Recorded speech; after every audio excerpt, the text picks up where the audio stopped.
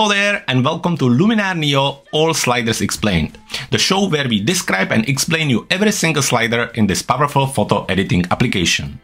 Now, if you've never been here before, my name is Jakub and I'm a creator and founder of Clever Photographer. Now, before we're going to start, I have a few things I want to cover. First of all, at the end of the video, we're going to give you our own and very popular Luminar NEO shortcut cheat sheet. So stay until the end so you can get your own copy. The second, if you want to follow us along, make sure you head into the description, follow the link there and get your sample files before we're going to start. If you don't own Luminar NEO, you can also follow the link in the description and use our own discount code Clever Photographer. That way you get additional 20% off and you can get your own copy. And finally, we want to ask you to like and comment on our videos and also follow our channel so we can keep creating content like this.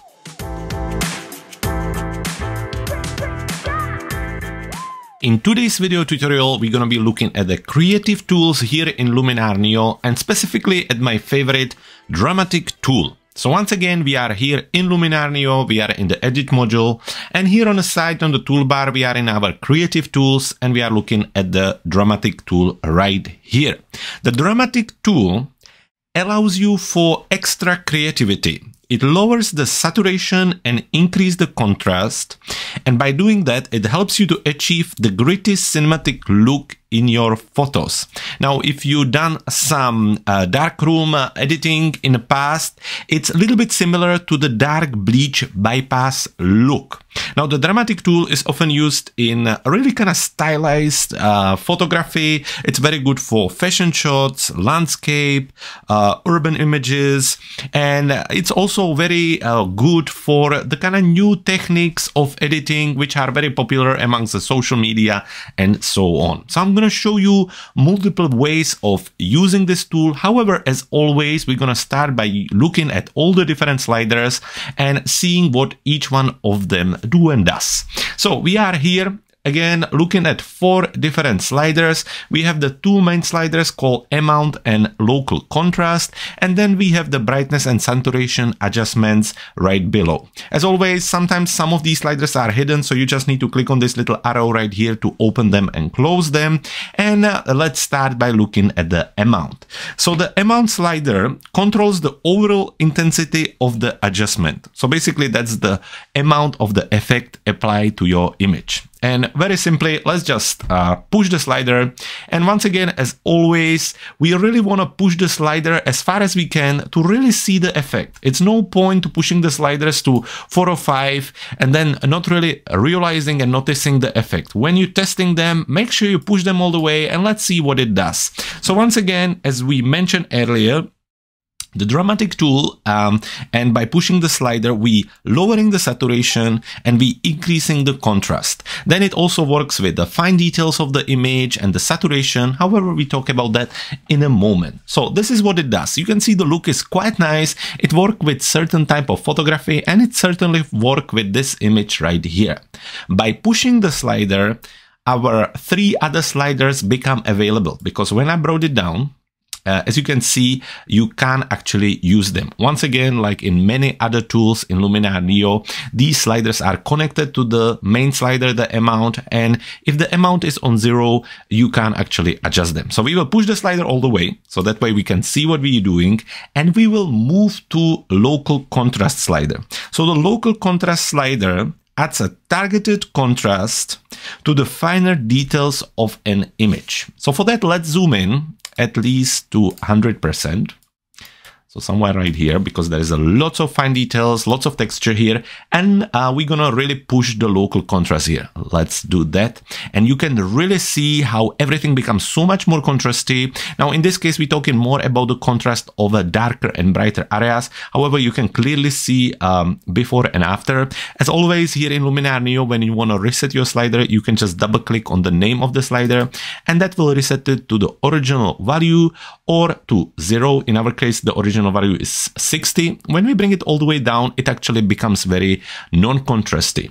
However, I think with the 60, it's already quite nice. And then when you push the slider up, really the contrast become so much more apparent. So we zoom out now and we move to the other sliders, brightness and saturation. So two options here. First, the brightness with the default value of 30. And this slider darkens or lightens the details in an image. And it's really useful for bringing out some of the details. So let's have a look at it. Let's just bring the brightness all the way up. And as you can see, it kind of brightens everything, not just the details, really the brighter areas, and push it and make it the kind of minimal white look. The next thing we can do is to bring it all the way down and really darken the image to make it really moody and gloomy. So that's what our brightness slider does. So we can just double click on it and reset it. And finally, the saturation slider here. This slider controls whether the colors become washed out or are more saturated. So by pushing the slider all the way down, it actually doesn't remove completely the colors. You can still see some shades, but it does pretty good job on making it almost your black and white type of photo. When we push it the other way around, it kind of pushes the colors a little bit further. However, it doesn't work as your typical saturation slider pushing all the colors. It just makes it a little bit more saturated and vibrant. Well, those are our sliders. We're gonna reset all of them. And we're gonna look at some other projects and some other images to see how you can use this tool on some other photos. So in order to work on some other photos, we need to move back into our catalog module. And here in the catalog, we have 3 additional images. Now, quick reminder, if you want to follow along, all you need to do is to jump into the description and follow the link there so you can edit alongside me. Now, the images are free for you to use. You can just follow the link, jump into our Dropbox account and download them from there. So first image we're going to be working on is this one right here, this abandoned room. So let's go to the edit module, and once again we're looking at the dramatic tool. The first thing we're gonna do, we're gonna push the slider to see what effect we're going to get. So let's push it quite a lot to somewhere around 80, and the first thing I see, I think it's a little bit too bright. Well, by knowing that, we know that we can move to our brightness slider and really bring the brightness down until we get something we like. So I think something like this. So that way we get a lots of dark areas here and just the glow coming from the windows. That looks really cool. The next thing I would be looking at is the saturation. What do we like? Do we want to make it really almost black and white, or do we want to push the saturation up? I think I don't want to push the saturation up because that kind of counter work whatever we done earlier, but I think just somewhere around here. I don't want to make it black and white neither. So this value works quite nicely. And the final slider to work with is the local contrast. And really we have 2 options. We can make it less contrasty and just really let the light and the dark areas to work together. Or we can really push the contrast and make it look almost like an HDR photo. It really is an artistic decision and it's completely up to you depending what you like and what you want the final result to look like. I think this is great. I am a big fan of HDR photography, specifically for this style of photography. However, once again, it's up to you. So this is how you can use it for interior design. And now let's try to see how we can use this slider for portrait photography. So we are back in our catalog, and this time we're going to use this image right here. You can hit E on your keyboard to move into the edit module, and then you can move into our dramatic slider. So as you can see, it's a lady dressed a little bit like a witch, and it could be your Halloween photo or whatever you think it could be used for. So as always, we're going to start by pushing the amount slider and see what it does to our image. And I'm quite happy somewhere here. Now I don't like the kind of warm tones. I think it kind of counter work the overall feel of the image. So let's jump into the saturation and bring the saturation down to get something like this. Now after that, again, we're going to look at the brightness and see what works the best for us. I think maybe somewhere around here. And by doing that, we can bring in some of the warm tones back, so we can again move into our saturation and bring it down a little. So this looks quite cool. Let's just check the local contrast and see what we prefer. Less contrasty or more contrasty? I think less. I think this time we're going to use less contrast because the result looks really cool. And to finish it off, we're going to use a tool we already described in one of our previous tutorials. We're going to use the Atmosphere AI. Now for this, let's use the mode called Mist.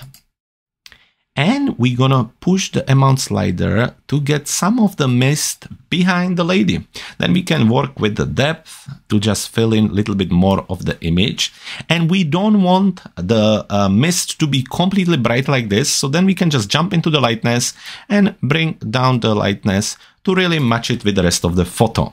Now, if you haven't seen the tutorial for the Atmosphere AI, the good thing with it is that it actually has the subject aware tool built in. So that way it applies the mist to the image. However, it keeps the actual subject alone. It doesn't apply the effect to the subject. So that way you can get a result like this. And let me show you before and after, and I think the effect is really cool. Obviously it's a different image. However, if you're going for something a little bit more moody for your Halloween, I really like the result right here.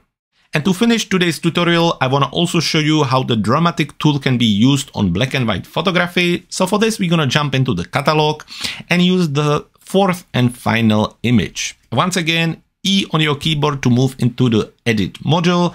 And first of all, we want to turn this to black and white. So for that, we can focus on our essential tools and black and white tool right here. All we need to do is to click on convert to black and white. And if you haven't used this tool before, we have a tutorial already on our channel, and you should see the link to it in the corner of your screen. Now we can leave this alone. We can just close it and move again to our dramatic tool right here. So let's push the slider.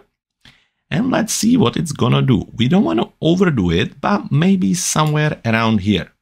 Definitely bring the brightness down. So to something like this. Saturation we don't have to worry about because it's black and white. However, the local contrast, let's see what we're looking for. Maybe something like this. Let's bring the brightness even lower. And now what we could do, we could jump into the develop module, which once again, we have a video you can watch later on how to use it. And we can push the exposure and we're just gonna use it with the mask tool. So we click on add mask and we're gonna click on these three little dots and we click on invert. So we basically want to remove the brightness effect, and now we just want to add it wherever we're going to paint with our brush. So we adjust the size of the brush, we bring the strength down to 50, and now wherever we're going to paint, that's where the brightness is going to be added. So basically we're doing a local adjustment or a little bit of dodge and burn here. So let's just paint over these little rocks here and mountains and here as well. And then we can also paint here, and maybe we can add a little bit of this effect. Let's just bring the strength down. We can add a little bit of this effect to this area of the forest. So this way we're making a little bit of local adjustments, and ultimately we're creating something what could be almost your Ansel Adam effect. Let me show you before and after. Before, it's a little bit boring flat image. After, you get quite powerful black and white image right here, and I love the result. Now let's close all of this and let's go back to our dramatic tool and once again recap on what we learned today. So we have our amount slider that help us to add the dramatic effect to our image. Then we have a local contrast slider which can be used to add as extra amount of contrast to your details. Then we have the option to add or remove brightness, and again add or remove the saturation. Altogether, the dramatic tools work based on lowering the saturation and increasing the contrast in your image to help you to achieve the gritty, dramatic, cinematic look. So now it's time to get your own Luminar NEO shortcut cheat sheet. All you have to do is to head to our website cleverphotographer.com/luminargift and get it right now. Thank you so much for watching. I hope you had fun and I hope you learned something new. Please don't forget to follow our channel and also check out our other videos covering Luminar NEO. For today, thank you very much for watching. My name was Jakub and I can't wait to see you in the next one.